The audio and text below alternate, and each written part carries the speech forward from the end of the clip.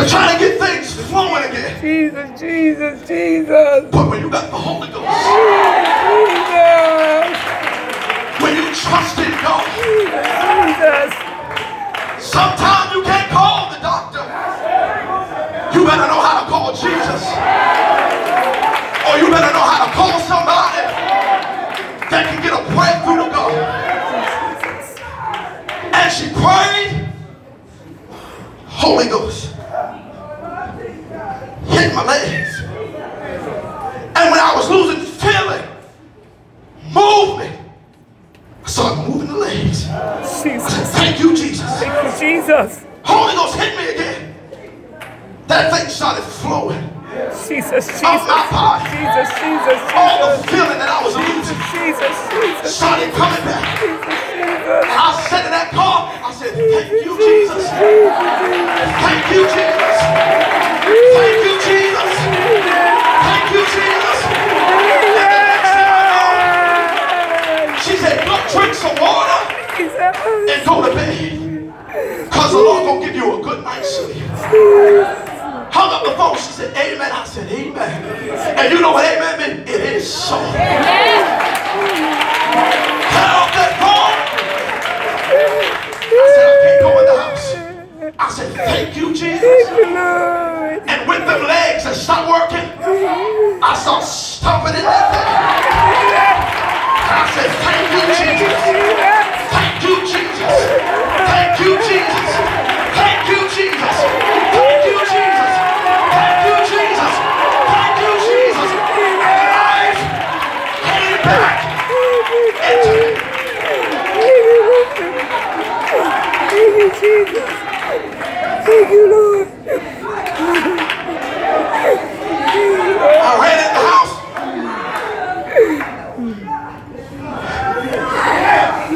Drunk a cup of tea. Jesus. Got in the bed with my two daughters.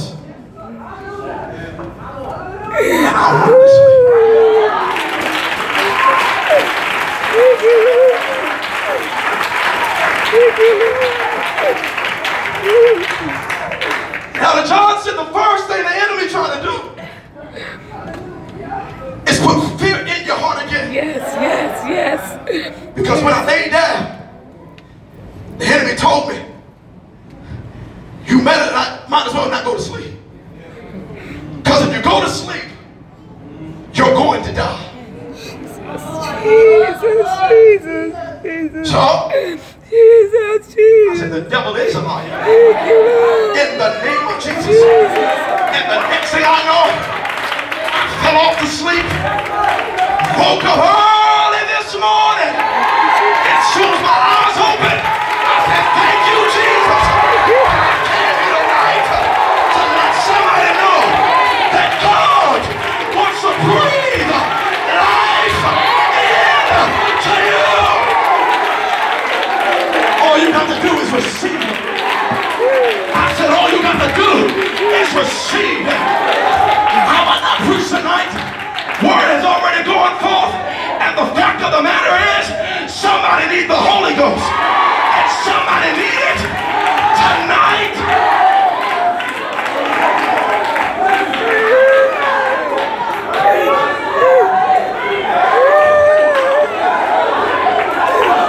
I said, you know what, devil? I said, devil, you're a liar. I said, the reason why you don't want me to get down there is because somebody won't receive the Holy Ghost tonight. I ain't waiting for tomorrow. I'm not waiting for next week. I believe that somebody will receive the Holy Ghost tonight. If you can hold it, believe him. If you hold it, can trust him, he'll give you the Holy Ghost tonight.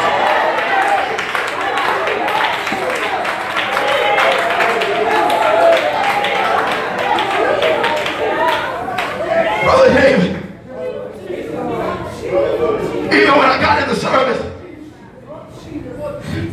that body shall feel a little faint. You know what I said? I said, I'm going to sit here and I ain't going to praise God. I said, I don't want nothing to work up too much. And then something happened, you know. I said, Lord, I don't want to, get too excited and exhaust myself before I got to preach. Because I'm going to exhaust myself then. So, I ain't going to sit there. I'm just going to sit here. And after a while, brother, I said, if I don't praise him, I'm giving the devil The victory. the victory. That's right. That's right. Thank you. Thank you, Jesus. I said, no, just sit here. Just sit here. Don't work yourself up too much. Because when you leave from South Carolina, then you have to make a doctor appointment. Now you got to get an EKG and a head go down in your heart to find out if something's going on. So don't overexhaust yourself. You all the way down here in South Carolina, God forbid, if something happened and they got to put you in the hospital, God forbid. But I told my wife, and saints, we got to get to this place in God. Jesus. I done told my wife, I said, I done laid my life down. I done laid my life down. Jesus said, if a man holds on to his life, praise the name of the Lord, he gonna lose it. But if he let it go, he'll gain it. So I told Sister Blair, if I die preaching the gospel of Jesus Christ, so be it. If after I preach and labor in the gospel and I pray people through to the Holy Ghost and I close my eyes on this side, so be it. Because if I lose my life, I shall gain it. And y'all with the Holy Ghost is too quiet for me. Yes, because Jesus. we got resurrection That's power. right. That's right. That's right. And we can understand that if we die, we shall live again. That's right. Jesus. Jesus. Thank you, Jesus. Thank you, Jesus. Thank you, Jesus. Hey! Get away from the hope of the gospel. Jesus. And the hope of the gospel is, sister, that one day the inevitable is going to happen. One day. Jesus, Jesus. Praise the name of the Lord. Jesus. That experience Jesus. that I had on Friday night is not going to stop. What a day! Glory to God. I'm going to try to call grandma, but that thing ain't going to let me go. I'm going to try to pick up the phone, and that thing ain't going to let me go. And what will happen? Come on, preacher. Jesus, Jesus. Close my eyes. Jesus, Jesus. And death won't let me go. Sister Kelly, I done came to that reality. And you know what I do now? Every time I get up in New York, I stress the importance of the Holy Ghost. Yes, yes, yes. I don't care what I'm doing. Yes. I don't care what I'm preaching. I could be talking about giving, but at the end of the message, I'm going to bring up the gift of the Holy Ghost. Yes. I could be talking Yes. about it being a sunny day. And Yes. at the end of it, I'm going to talk about the Holy Ghost. Yes. Amen. Thank you, Jesus. Thank you, Lord. Thank you, Jesus. Because somebody needs it. And some of you that got it need it again. Jesus. Because you done had it for so long that you done let that thing stick. Jesus. And that's what Paul told Timothy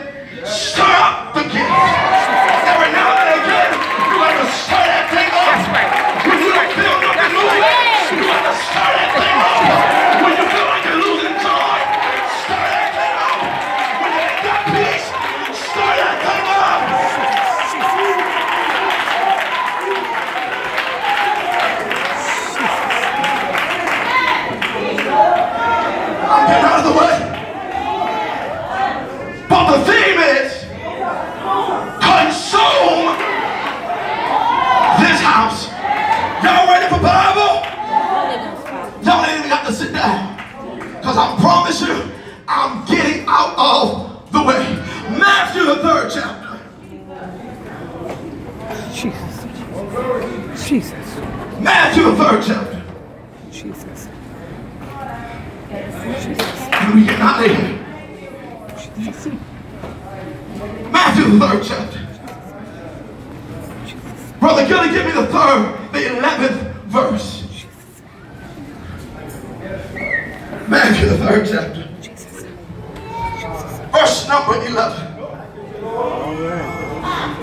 I indeed baptize you. John said, I indeed baptize you With water unto repentance. with water unto repentance. But he that cometh But he that cometh after me after me, is mightier than I, he's mightier than I, whose shoes I am not worthy to bear. whose shoes I'm not worthy to bear. He shall baptize you He shall baptize you with the Holy Ghost with the Holy Ghost and with fire. and with Hey, hey, hallelujah, hallelujah, hallelujah.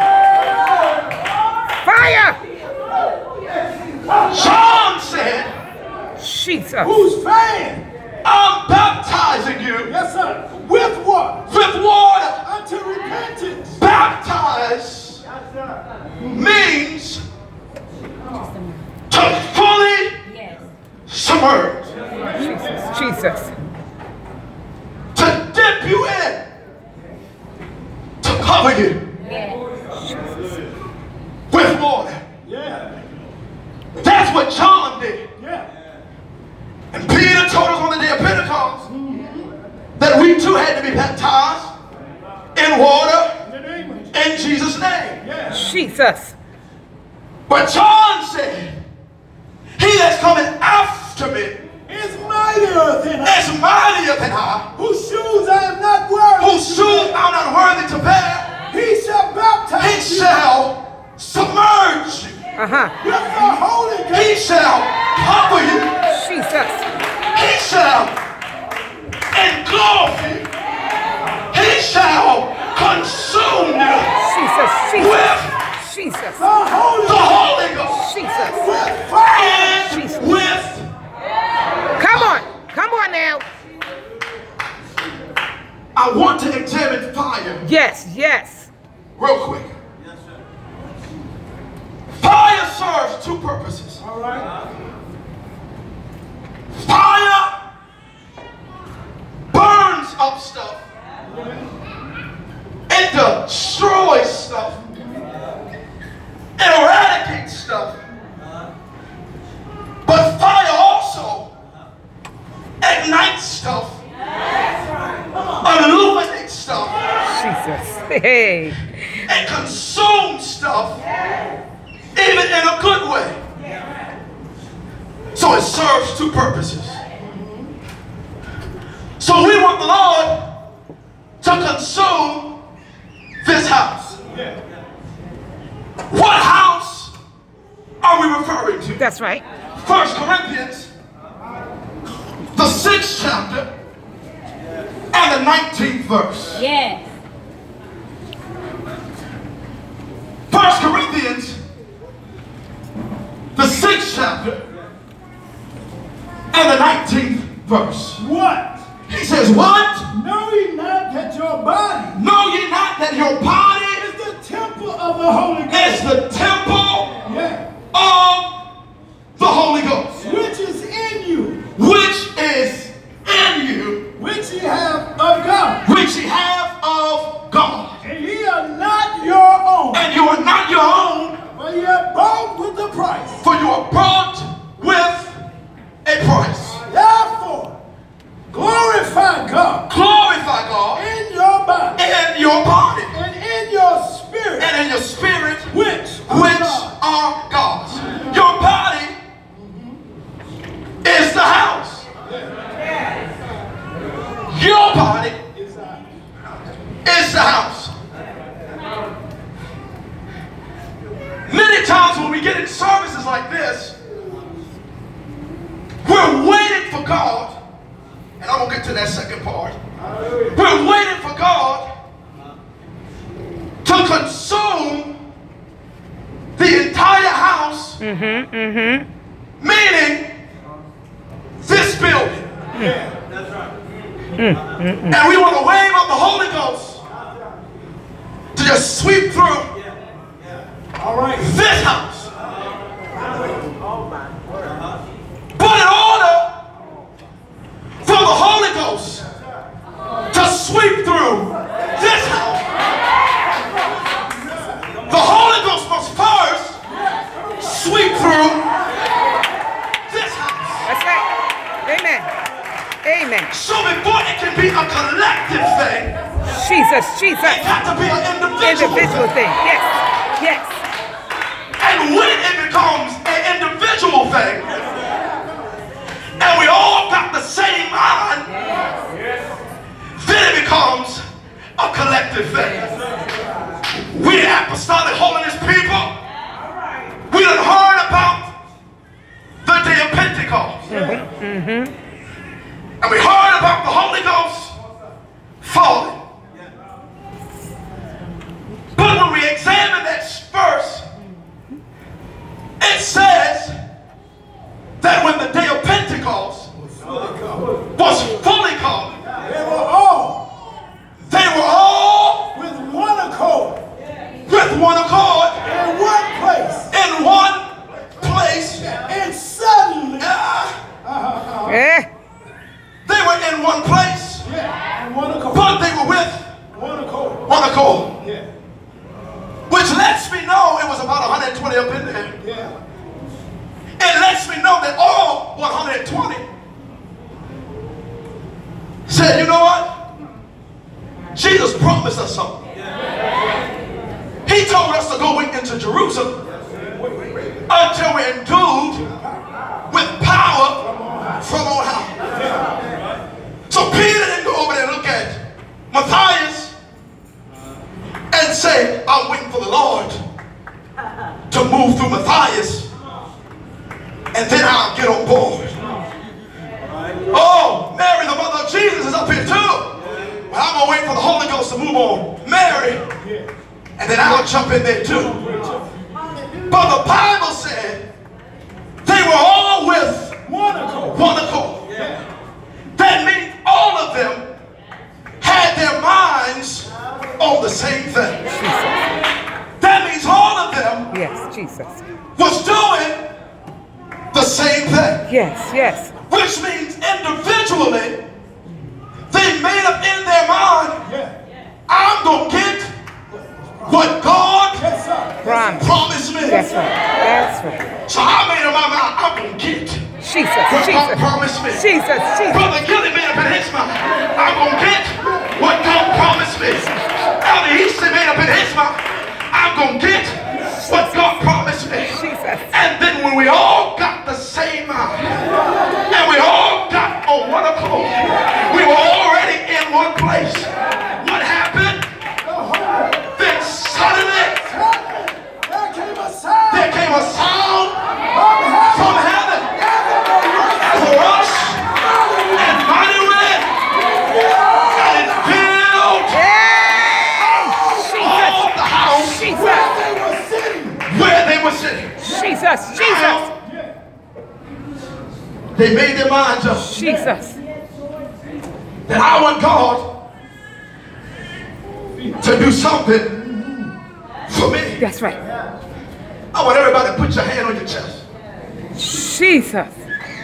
My Lord Jesus. I want everybody to say, Lord, consume this house. This house. Jesus. And when they did that, the Holy Ghost, the presence of the Almighty came into the building. Jesus. Where they were sitting. God said, these people want something. Oh, my Lord. They're offering me something. And remember in the Old Testament, Brother Coffey,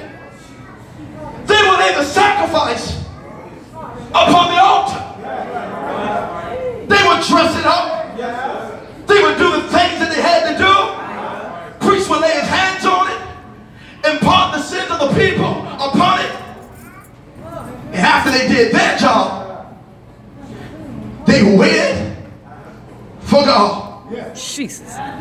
Jesus. New Testament says, present your body, glory to God, as a living sacrifice, holy, Hey, hallelujah. and acceptable unto God, which is a reasonable service. Yes, Lord Jesus. So God said, you do something. Sister Deshana, sacrifice yourself. Put yourself on the altar. Put your thoughts, your opinions, your ways, your struggles, your insecurities, your hurt, your pain, your disappointment, your abuse, your molestation, your suicidal thoughts, your homosexuality, your lesbianism, and put it on the altar. Jesus. Well, I don't do none of that. Well, I got your number too. Put your gossiping, your backbiting, That's right. your lying, your disfellowshipping, your arrogance, your ego, your stubbornness, your bossiness, your pride, your high-mindedness, your self-righteousness, and put it on the altar. Jesus. And then when you do it, Hey, hallelujah. you have to wait for God to consume it. And the Bible said they will put it on the altar. And then God Come down. will answer Yeah. Yeah. fire.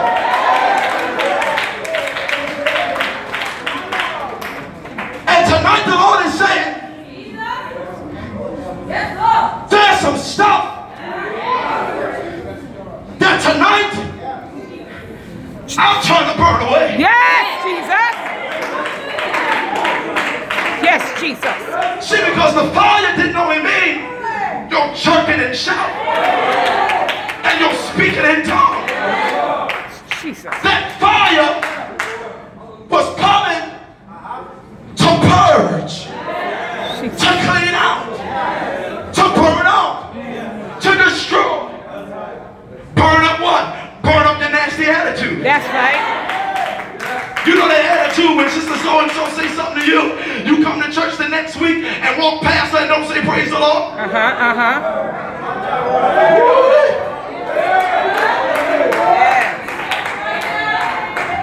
You know that stuff that we see something going on in the house of the Lord, Jesus. and the first thing we do is get on the telephone Jesus. and call brother so-and-so and say, did you hear? Jesus. Before we go down on our knees and pray for our brother and sister. You know that stuff we got.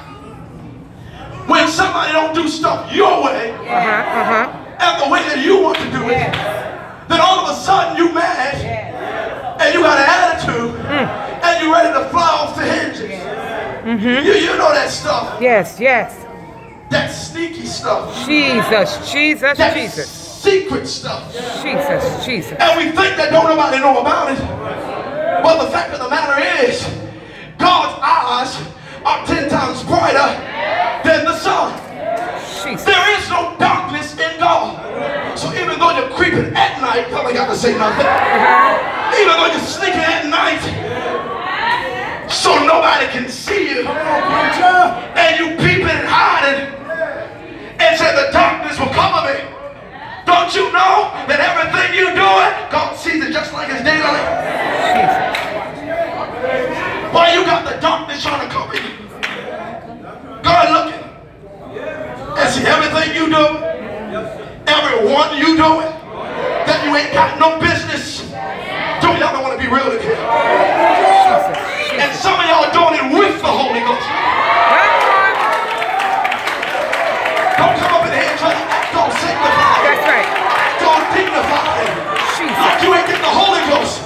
And did some stuff you ain't had no business doing.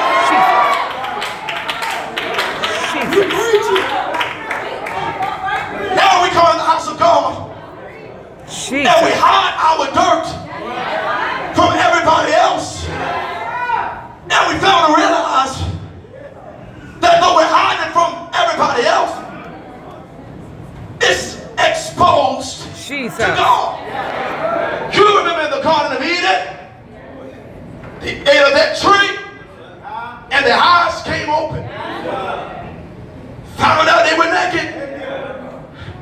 And the first thing they did was hide themselves. So they went and hid themselves because they heard the presence of the Lord coming in the cool of the day. And here comes the presence of God, and they hide it from God. So God says, Adam, where art thou? And don't you know God is so wise that he'll ask you a rhetorical question. He'll ask you a question like he don't know where you at. Adam, where art thou? Well, the presence of God is already filling the garden, surrounding the garden. Where are you? I heard the voice in the garden. In the garden. And I was afraid. And I was afraid. Because I was naked. Because I was naked. Listen to what God said. And I hid myself. And I hid myself. And he said, who told thee? Who told you that thou was naked? You were naked. Hast thou eaten of the tree? Now listen to this. God gonna ask him. And this is where we apostolic holiness folks got to get out of this mentality. Jesus. Adam hid himself from the God that knew he was already naked. See, because what Adam failed to realize is that God put him in there. That's right. Naked. That's right. He said they were naked and not ashamed. Yes, sir. Because they had no clue that they were naked. Yeah. But God knew that they were naked. Yeah. So now God wanted to find out how you know. Because the only one that knew you was naked was me. But listen to the mentality of Adam. His first result was died. And you know what we do when people are in struggles and in sin? We keep them away from the house of God. Jesus. And we try to conceal what it is that they're doing from a God that already knows what they're doing. Jesus. Hiding your sin will push you deeper into sin. Hiding your sin will make you feel like you can keep doing your sin. And y'all know what we do? Altar call come. All right now. It's time for prayer. Anybody going through something, anybody struggling with something, come to the altar. And y'all know what we do? We sit there. Amen. Glory to God. Amen. Praise God. Hallelujah. Thank you, Jesus. And then we start looking to see who's going up there. And then one finally get up there to go. I knew it. I wonder is it what I suspect. You know, because I told you, you know, he is kind of switching around here a little bit. You know. That wrist is a little broken. He must be going up because he got that little struggle in men. So we start prejudging what it is that they're struggling with. But can I tell the church something tonight? Jesus. Mind your business. Jesus.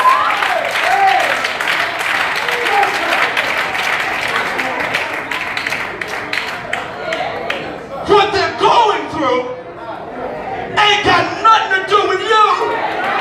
It's between them and God.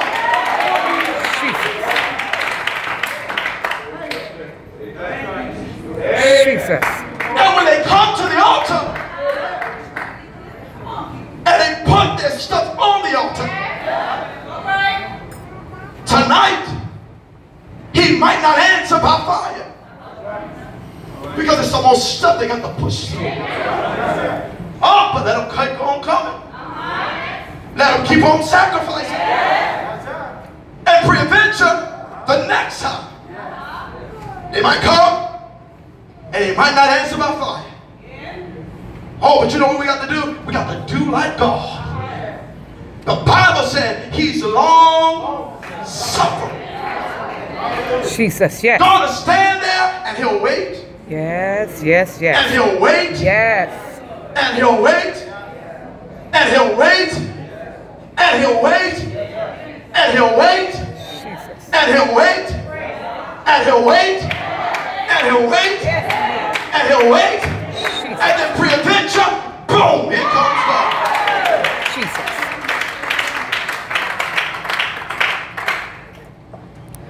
But we in the church want to give God a time limit on when he should move, when he should do it, How he should do it. And if he don't do it the way we want him to do it, then we feel like we need to assist God. My Lord. My Lord. We're preaching. My Lord. But God knows how to work. All by Himself.